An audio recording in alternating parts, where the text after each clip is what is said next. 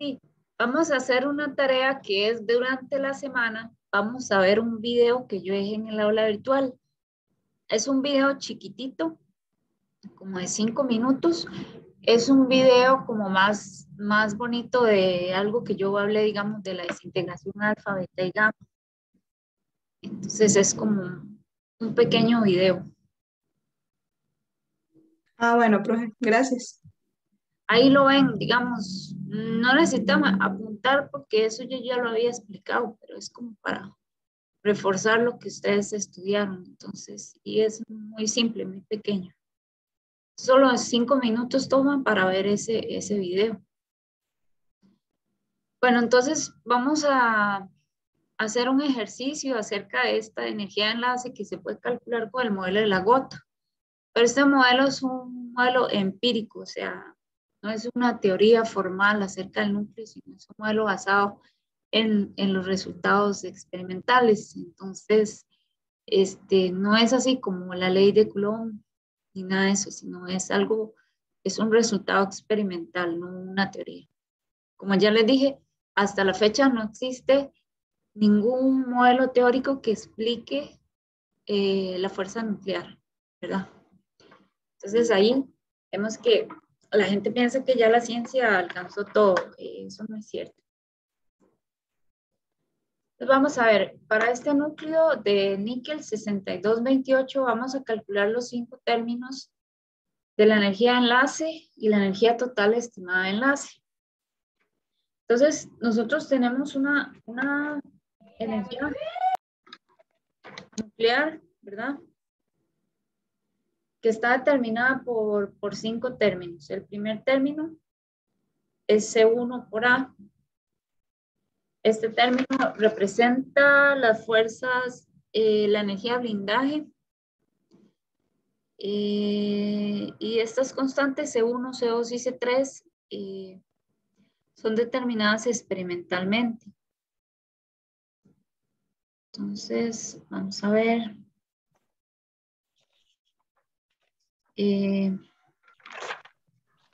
Vamos a ver, el valor de C1, voy a escribir aquí C1, nada más que uno no se puede equivocar en los decimales. Es este valor. C2 es este valor. Yo los tengo todos apuntaditos. De hecho, ustedes deberían tener un cuaderno y tomar apuntes de todo esto porque cuando uno lo va a calcular necesita tener todo esto a mano. Esto obviamente uno no se lo aprende de memoria. Y son muchos datos, son un montón de cosas minuciosas a las que debe poner atención. Entonces, vamos a resolver este problema. Primero, antes de resolver este problema, vamos a determinar el valor de A, que A es el número de masa. ¿Quién me dice cuánto vale el número de masa? 13,58 U. 62 U más. ¿Y el número atómico Z? ¿Cuánto vale? 28. 28. Ajá. Ahora Bueno, pues siempre le dije el número de masa atómica. vamos a hacer 61, 60 C1 por A, ¿verdad? Entonces 15 por 75. El valor de A tiene que estar en U más. Vamos a ver. Y entonces voy a determinar el valor de A. 15.75 por 62 es 976.50 megaelectronvoltios.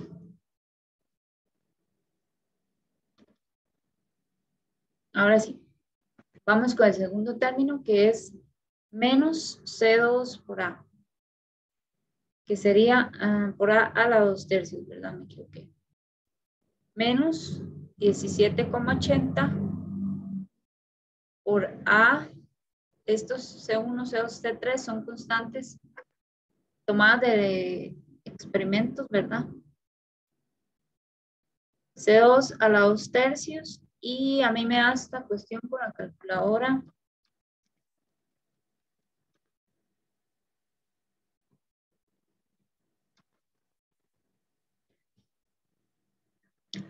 $278,84 mega electronvoltios. ¿Me siguen? Sí. Sí. Sí, profe. Oh, bueno, vamos a ver. El segundo término representaba un término para compensar que los nucleones de la parte de afuera están menos enlazados que los del interior. Entonces, el tercer término significa la fuerza de repulsión eléctrica entre protones, ¿verdad? Porque en el núcleo hay un montón de protones juntos y los protones se repelen por tener el mismo signo. Entonces, sí existe una repulsión eléctrica que es este signo, por lo tanto es negativo. Esta es como una ley de Coulomb, ¿verdad?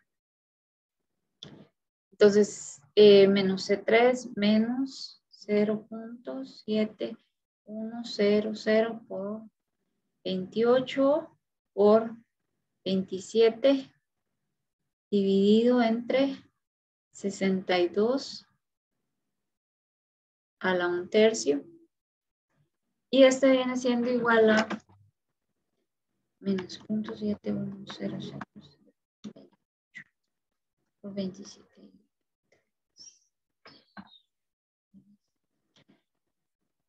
Esto me da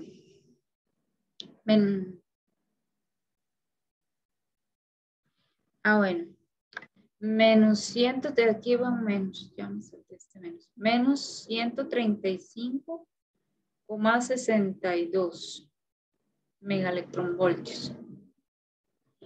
Y ahora sigue el término cuarto, ¿verdad? Que es menos C4 sobre A menos 2Z a la 2 entre A, que sería igual a menos 23,69 por A, que es 6,2 menos 2 por 28 al cuadrado dividido entre A, ¿verdad? No se puede poner 62.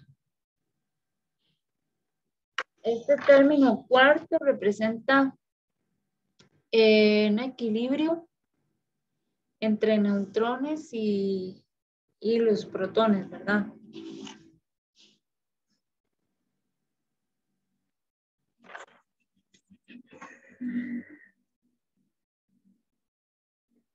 Vamos a ver, este es menos 23.69 por 6,2 menos 2 por 28, esto al cuadrado dividido entre 62. Y este me da menos 13.755 megaelectronvoltios. Y luego tengo el último término, que este término se asocia con el apareamiento de los protones y neutrones. Entonces es como que la fuerza nuclear favorece si hay el mismo número, si hay como, ¿cómo es?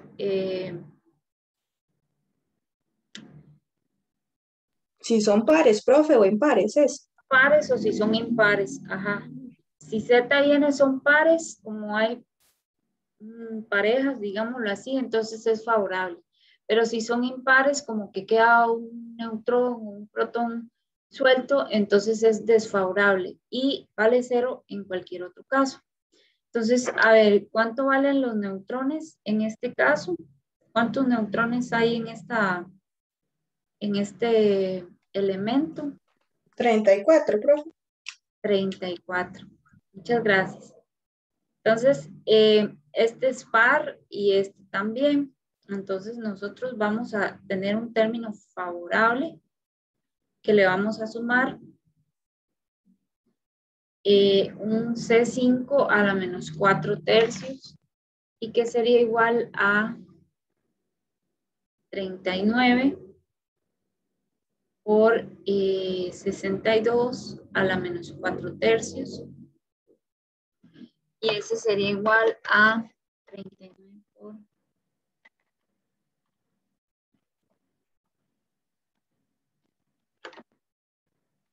a 0.159 megaelectronvoltios. Entonces ahora lo que voy a hacer es sumar todos estos términos, los sumo todos, ¿verdad? Obviamente los que son negativos pues van a ser restados, pero entonces yo voy a hacer estas operaciones. Voy a hacer 936.50 menos 278.80 menos 135.62 menos 13.755 más 0.159. Y esto me da a mí 548.444 megaelectronvoltios. Entonces, este es el valor que predice el modelo de la gota, ¿verdad? De la energía de enlace. Nosotros la semana pasada creo que hicimos este problema. Y nosotros sacamos con la fórmula empírica, con la masa del elemento y el número de protones y todo eso, sacamos que es 545.3 megaelectronvoltios. Y esta diferencia, si calculamos, digamos que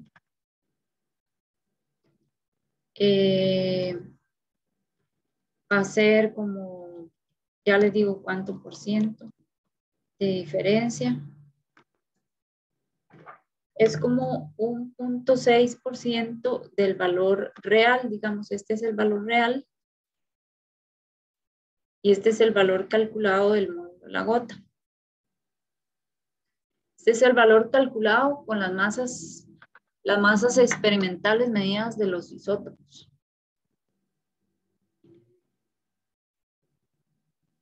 Entonces, no sé qué les parece esa primera parte.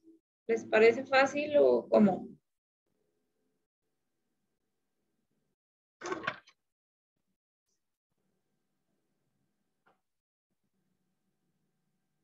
Pero por mi parte, siento que está bien solo tener cuidado a la hora de sacar nada más los términos. Sí, como dice María, que sea muy cuidadoso. Bueno, entonces, ¿puedo borrar ya? Ay, ya borré. Bueno, no borré nada. Aquí está. ¿Ya se puede borrar?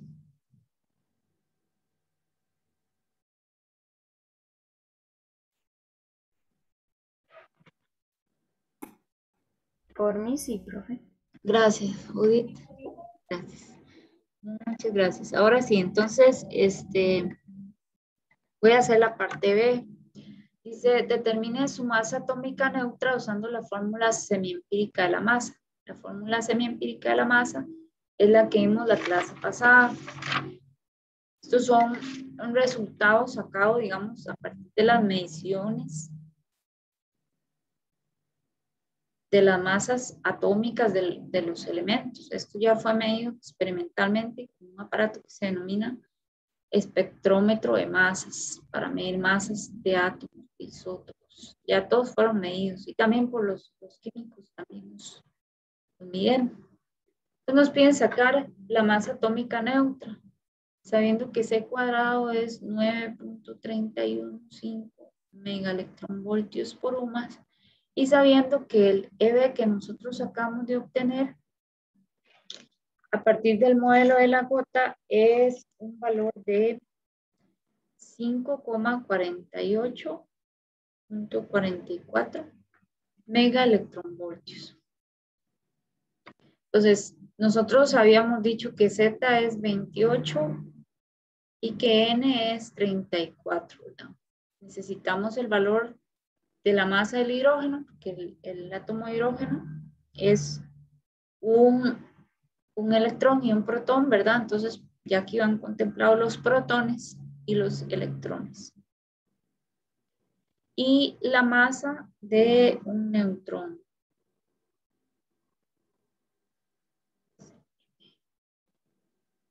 El hecho de que la masa del neutrón sea ligeramente mayor a la masa del protón es lo que hace que los átomos también puedan existir, porque si no fuera por eso, el átomo no sería estable, ¿verdad?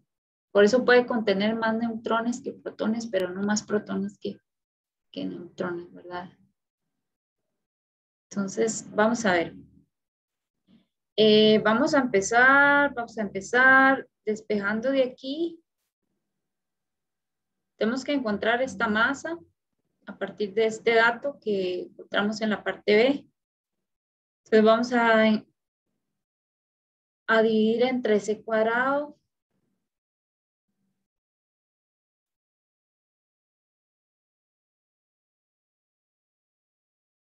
Vamos a dividir entre C cuadrado la energía.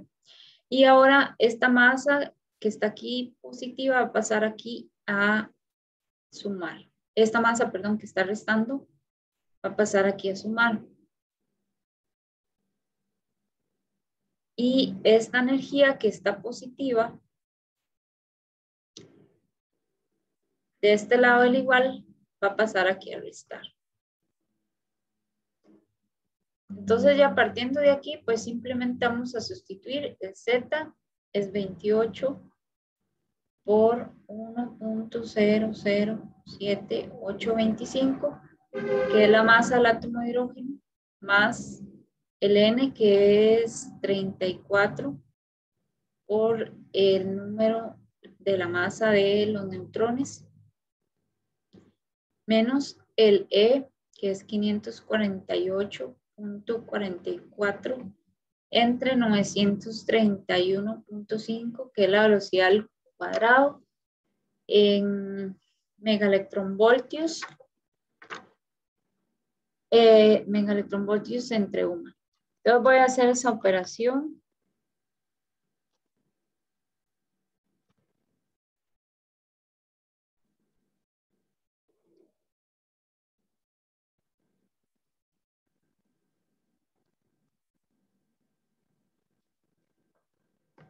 Entonces esto nos da una masa de 65.92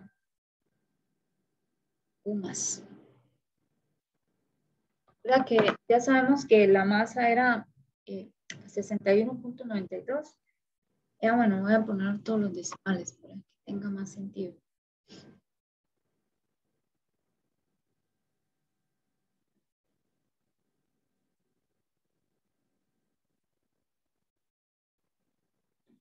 Noventa y dos, 49392. Y el valor de la masa atómica neutra, el valor real, el valor medido ya con muchísima precisión, es 61.92834. Entonces ve que ya como que estos decimales ya no los calcula como que muy bien. Pero bueno, es el modelo como más exacto que hay del núcleo y no es una teoría completa, sino un modelo empírico, experimental. No sé si tienen alguna pregunta.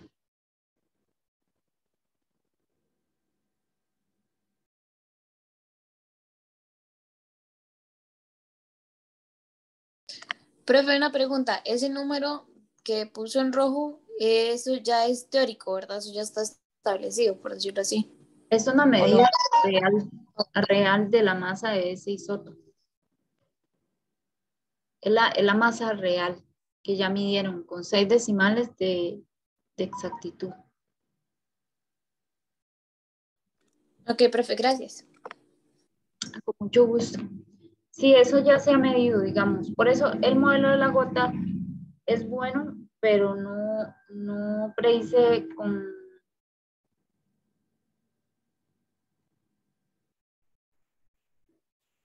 No predice con exactitud, digamos, todas las características de los átomos, digamos, como decir la masa o la energía de enlace.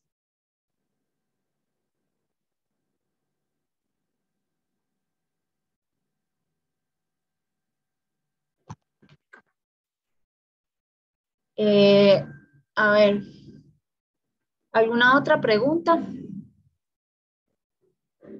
Aquí, digamos, aquí nosotros tenemos que ser cuidadosos de usar los 6 decimales que nos presentan las masas, tenemos que ser cuidadosos de usar todos los decimales que nos presentan los coeficientes C1, C2, 3, 4, 5. Aquí es muy importante usar correctamente el mayor número de decimales.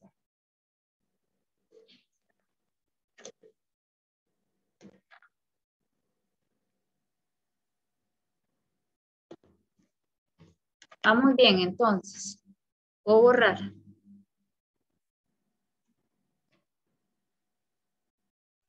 Sí, profe. Listo. Bueno, entonces vamos al siguiente ejercicio. Entonces nos preguntan que por qué el cuarto 60 es un emisor beta menos. Entonces vimos que hay 3 tipos de emisión. La emisión beta, la emisión alfa y la emisión gamma, ¿verdad? Entonces, la emisión alfa emite un núcleo de helio, ¿verdad? La emisión beta menos emite un electrón y la emisión beta más emite un positrón, que es la antipartícula del electrón. Todas las partículas que nosotros conocemos tienen una antipartícula. Pero en este universo en el que estamos no hay simetría y nadie sabe por qué no existe esa simetría. No hay el mismo número de partículas que el mismo número de antipartículas. Hay una preferencia por las partículas. Es una asimetría del universo que nadie sabe por qué. Entonces, estas emisiones, vamos a ver, dice el ejercicio, el núcleo de cuarto 6027 es un núcleo impar-impar inestable y se usan aplicaciones médicas de radiación. Demuestre que es inestable en relación con el decaimiento beta. Beta menos.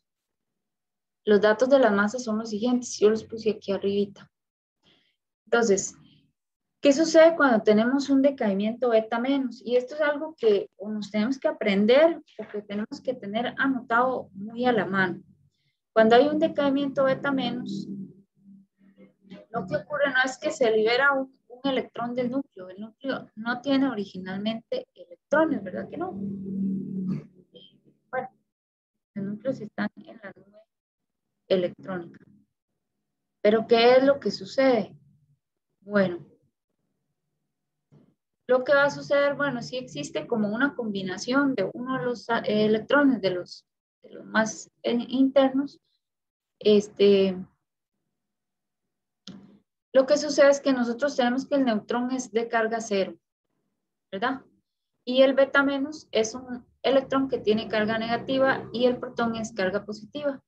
Un neutrón de estos se va a transformar en un protón más un electrón a través de una interacción, la cuarta fuerza, una de las 4 fuerzas de la naturaleza que se llama interacción electrodébil.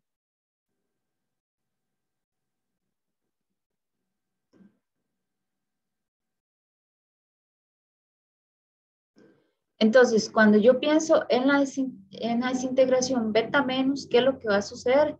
Que no solo voy a emitir un electrón, sino que un neutrón se va a transformar en un protón más un electrón para que se balancee la carga, más una partícula llamada antineutrino electrónico.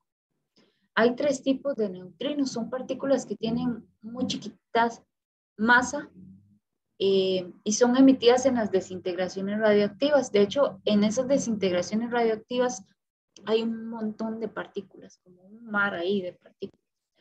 Entonces, el neutrino se representa con la letra nu o nu, nu o nu, no, creo que solo nu. Y hay de 3 tipos, el electrón, el del muón y el del taón. Y cada uno de ellos tiene una antipartícula. Aunque ustedes no lo crean, estos fueron descubiertos precisamente porque cuando se hace la conservación de la energía de estas ecuaciones, falta energía. Entonces los científicos dicen, no es que falta energía, es que hay una partícula más que no estamos tomando en cuenta. Y esas son los neutrinos. Estas reacciones nucleares ocurren mucho en el Sol. Entonces, por eso se dan cuenta los científicos que falta una partícula. Porque los neutrinos sí llegan a la Tierra e interactúan con las capas de la atmósfera y ahí, bueno, pasan otras cosas. Pero pueden ser detectados en la Tierra también. Ahora, cuando nosotros necesitamos recordar esto, si tenemos el cobalto 60 y el cobalto 60, uno de sus neutrones se transforma en un protón, ¿qué va a suceder? ¿Qué va a suceder con su número Z de protones? Alguien que me dice, si un neutrón se transforma en un protón, ¿qué sucede con el número de protones?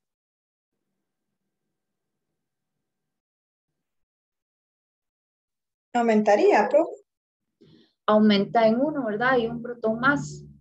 ¿Y qué sucede con el número de masa, verdad? Perdemos un neutrón, pero ganamos un protón. Entonces, ¿qué sucede con el número de masa?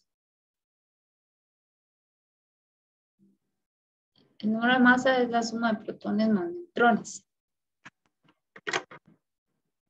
¿Se mantiene? Se mantiene igual. Muy bien. Entonces, nosotros tenemos esto. Al mismo tiempo, se emite una partícula beta menos, que es un electrón, y un antineutrino electrónico.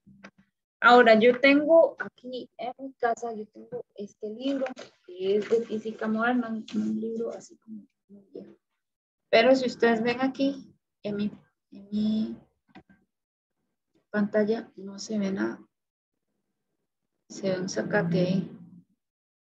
Esperen, perdón.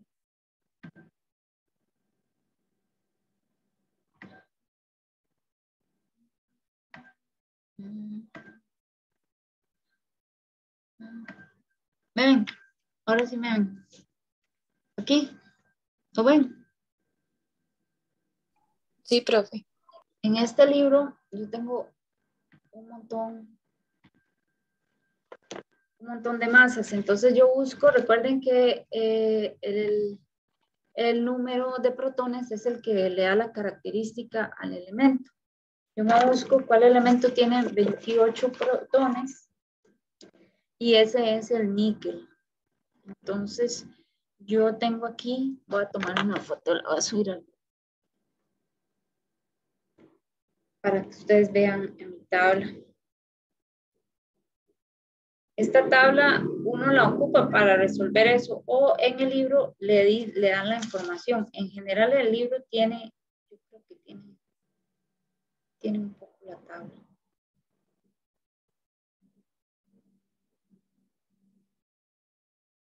Entonces, vean ahí. Recuerden que la primera columna es Z, la segunda columna es como el nombre, la tercera es el símbolo, la cuarta es como el número de masa, pero en promedio, y luego la quinta representan diferentes números de masa para el mismo isótopo, y entonces ahí le da la masa atómica. En este caso sería el níquel 60, ¿verdad? Esta X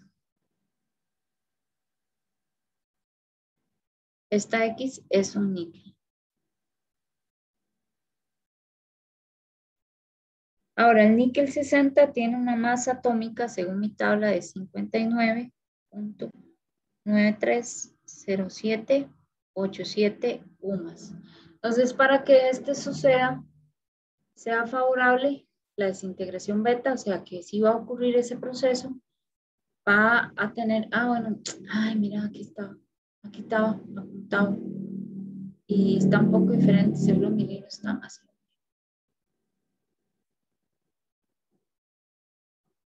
Aquí está apuntado. Bueno, entonces, ¿cuál es mayor? Obviamente es mayor esta, por lo tanto la desintegración de beta menos sí es posible y ese núcleo es inestable para esa desintegración, o sea que esa desintegración puede ocurrir espontáneamente, ¿verdad? Entonces, ¿entendieron el proceso?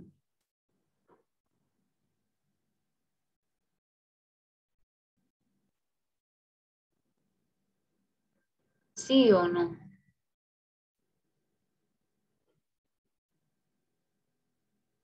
Profe, entonces eso es dependiendo de la tabla que usted nos... Bueno, si el libro nos da los datos, uno lo saca de esa forma. Ajá, y si no hay que buscarlos en una tabla para poder ver si eso es.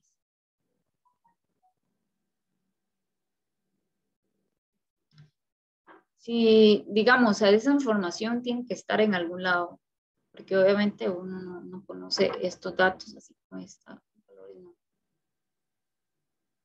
Las masas atómicas neutras. Bueno,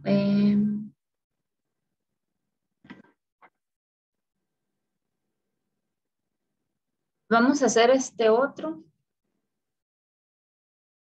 Este otro dice que la masa atómica del carbono 14 es ese valor y demuestre que el decaimiento beta menos es energéticamente posible. Bueno, ustedes me van a ayudar. Vamos a ver. El carbono 14 tiene 6, el carbono tiene, Z es 6, ¿verdad? Para el carbono, porque Z es el que me dice cuál elemento es. Todos los que tienen el mismo Z, pero diferente número de protones, se llaman isótopos. Entonces, si hay un decaimiento beta, ¿qué es lo que va a suceder? Que un neutrón se va a transformar por la fuerza electrodébil en un protón más un electrón más un neutrino más un antineutrino electrónico. Entonces, si gana un protón, ¿cuántos protones tendremos aquí?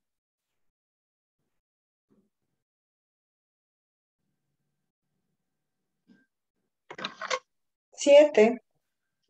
7. Entonces, ¿y en cuánto se va a afectar el número de masa? No, entonces igual. Queda igual. El número de masa queda igual, más el electrón, más el neutrino electrónico. Entonces, ahora sí, teniendo ahí ese valor, ¿verdad? Voy esa es la ecuación. Entonces van ustedes a decirme, les voy a poner aquí mi tabla. Yo no sé. Yo creo que en el libro hay una tabla también, pero no está tan completa. Bueno, pero este libro es ya viejo, ¿ah? De hecho, los valores vienen diferentes en los últimos decimales.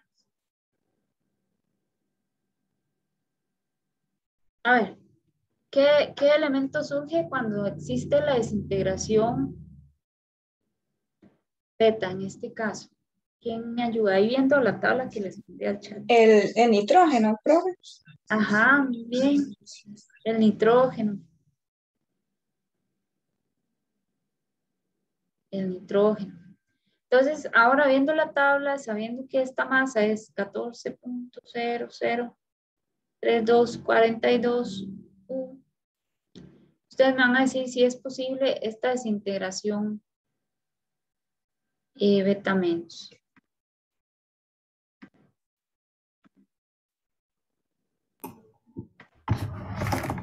Profe, viendo la masa del nitrógeno, creo que es mayor, entonces sí sería posible. Ajá, ¿cuál es la masa del nitrógeno? Sería 14.0067. El nitrógeno, no, pero tiene que buscar en la columna, vean, 1, 2, 3, 4, 5, 6. Porque ese es un promedio. Aquí está en la columna 4, es un promedio para los isótopos, porque ellos tienen varios isótopos. pero hay una masa atómica neutra específica para cada isótopo, que es, por ejemplo, el 14 y el 15. Nosotros tenemos el nitrógeno 14, entonces, ¿cuál sería la masa del nitrógeno 14, que es la sexta columna? 14.3074. Así.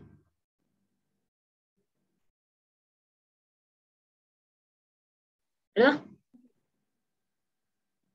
¿Sí lo copié bien? Entonces, como esta mayor... Sí, profe. Gracias. Sí es posible la desintegración beta menos. ¿Alguien iba a decir algo que no escuché bien?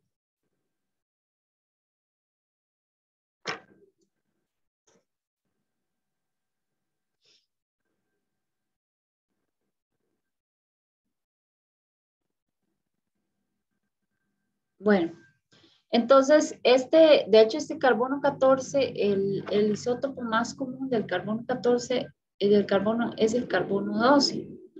Pero también existe el carbono 14, solo que este carbono 14 no es estable, precisamente se desintegra en beta menos formando nitrógeno. Entonces, cuando hay carbono 14 y carbono 11, digamos, se produce, el carbono 14 se produce en las,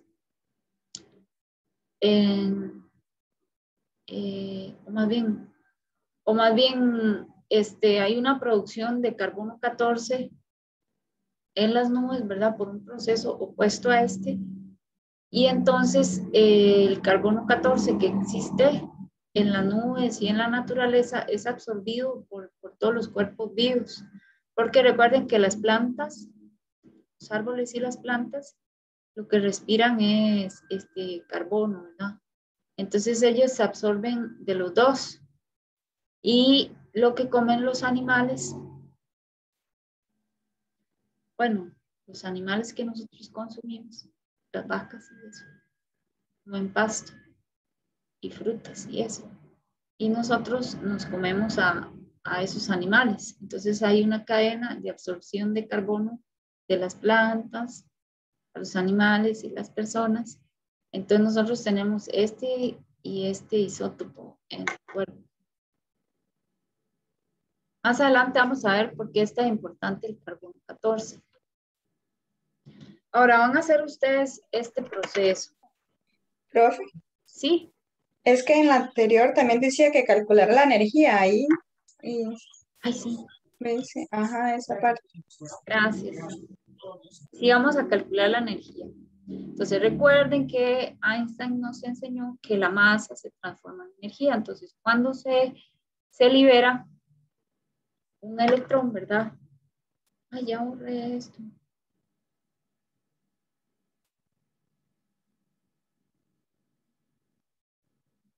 Gracias.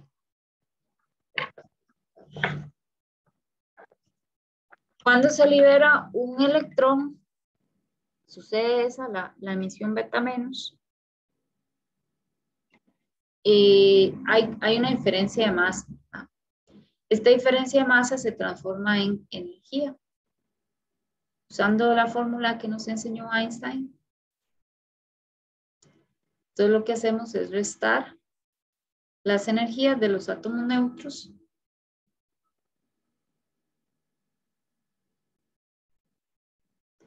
lo multiplicamos por la velocidad de la luz.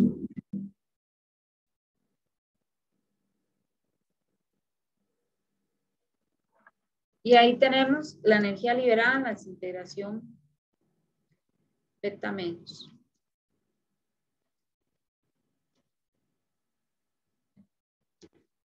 Y eso sería 0.56 mega, estos son mega electronvoltios.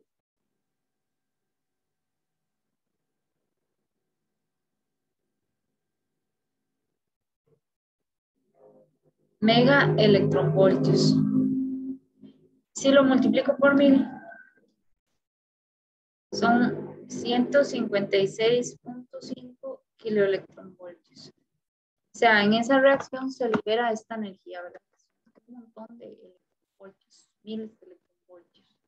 Por eso las desintegraciones radiactivas son de alta energía. Eso, si se liberara en forma de fotón, esa energía es un fotón de rayos X o rayos gamma.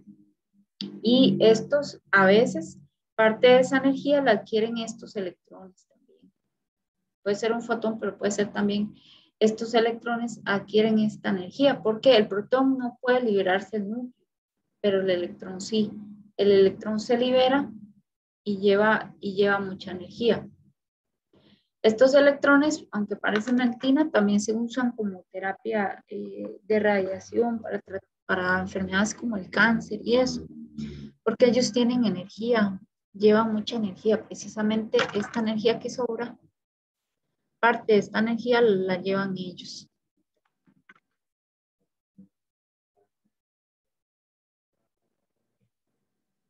¿Sí entendieron?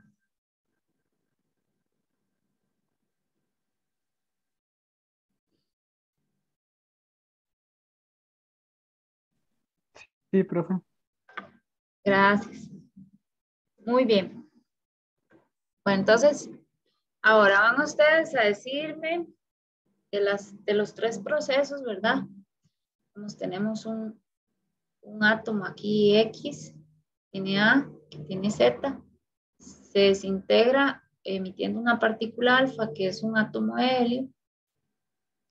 Entonces, ¿qué es lo que va a suceder? Bueno, que el número atómico se va a reducir en 4 y el número de masa se va a reducir en 2.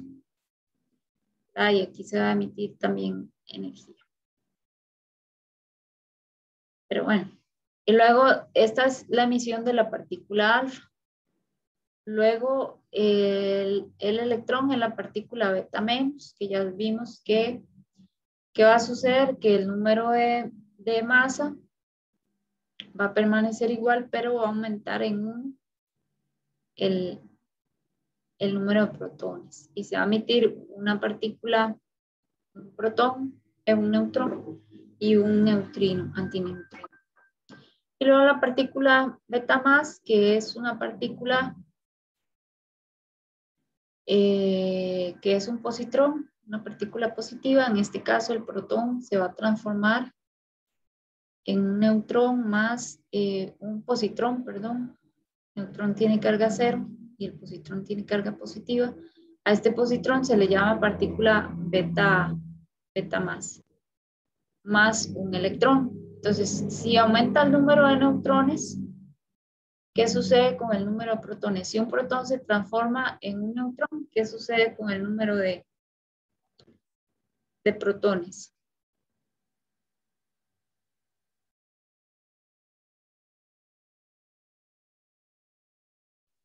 Disminuye. Disminuye en 1, muy bien, gracias. Y el número atómico pues se mantiene, puesto que aumenta un protón, pero también disminuye, pierde un protón, pero gana un neutrón. Y entonces aquí emite la partícula beta más y el neutrino. Aquí voy a poner esto. Así.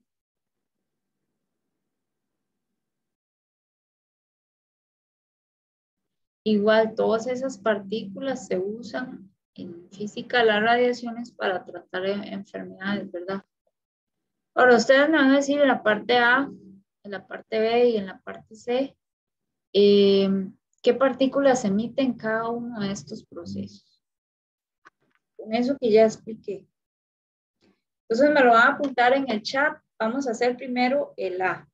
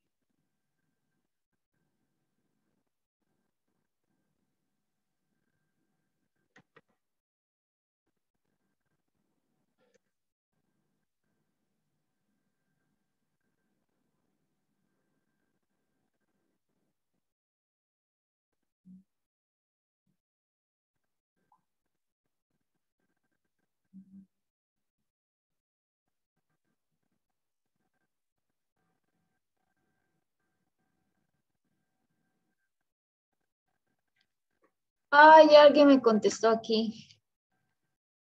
Ah, vea, Karen ya hizo todas. Muy bien, Karen.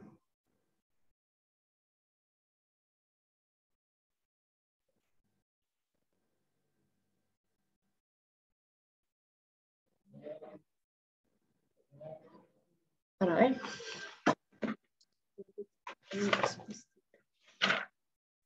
Esto de las partículas alfa y todo eso, uno tiene que tenerlo bien, bien apuntado. Ajá, beta más. Partícula alfa y beta menos. Muy bien. Jocelyn, protón en neutrón y se emite positrón. Ajá. Muy bien. Jocelyn, muy bien. Y Vania, también. Excelente.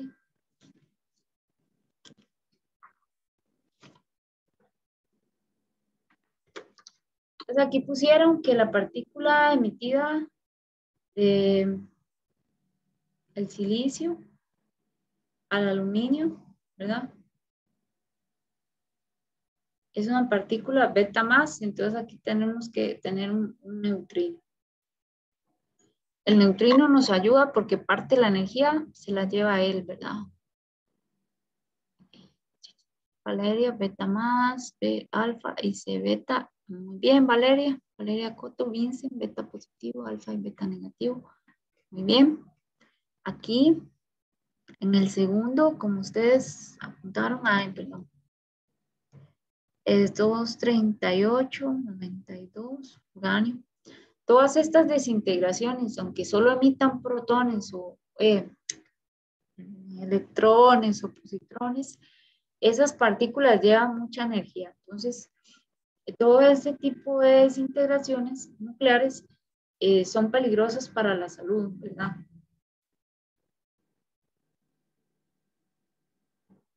Entonces, aquí, este pierde 4 electrones y 2 protones. Entonces, esta es la partícula alfa.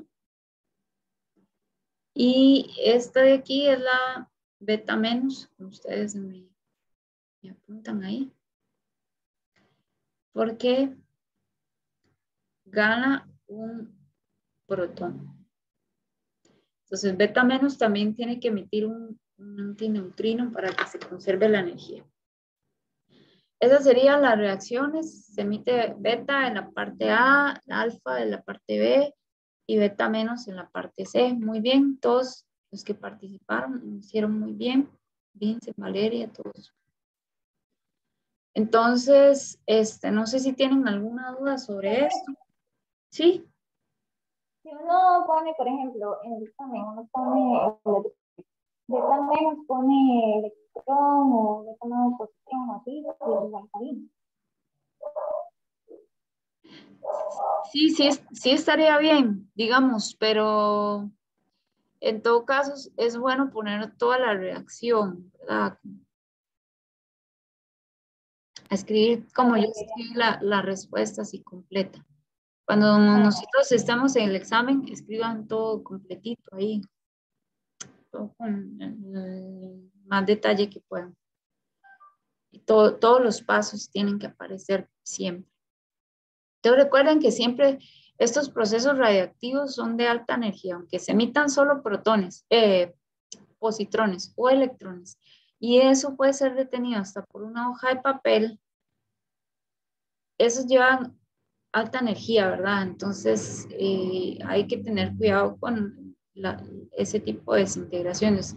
Los átomos que son inestables, ¿verdad? No todos son radiactivos, solo hay una parte de los átomos que son inestables y que se desintegran emitiendo este tipo de radiación. Y con la radiación hay que ser muy cuidadoso, ¿verdad? Porque los organismos biológicos son sensibles a la radiación.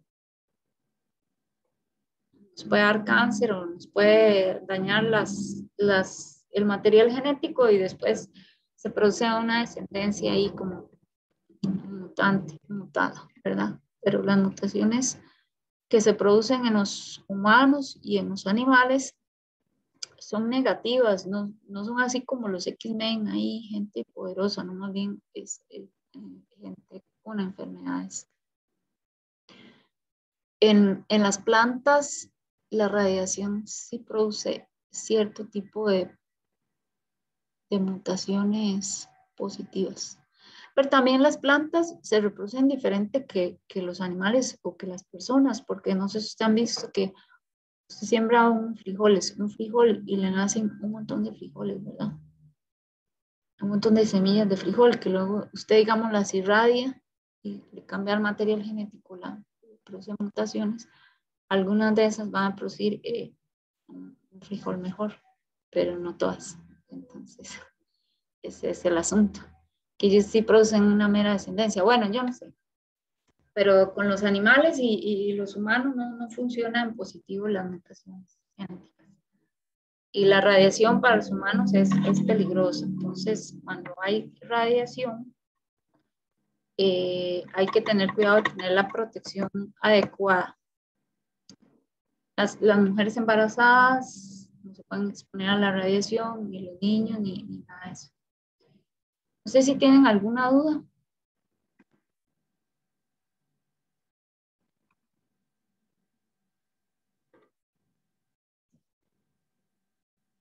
Bueno, si no tienen dudas, hoy quedamos hasta aquí.